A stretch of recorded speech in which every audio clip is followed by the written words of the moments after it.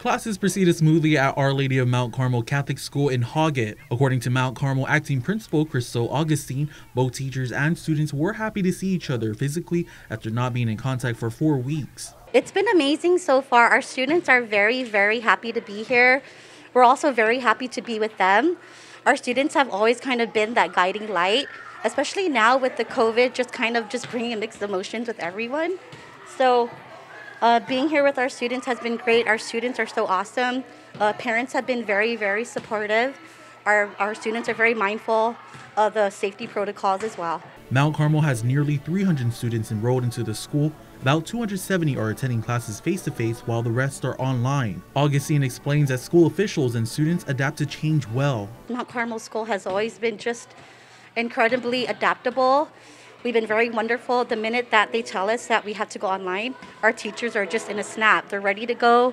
We contact the parents. Our stakeholders are very supportive as well. And we've just been doing amazing with the transition.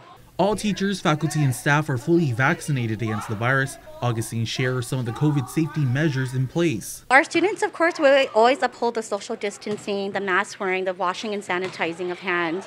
As you can see, a lot of our teachers are always out about in the campus. We're also very mindful of the protocols because we care tremendously for the health and safety of ourselves and mostly our students. Reporting for Guam's News Network, Guahusi Isaiah Uggan.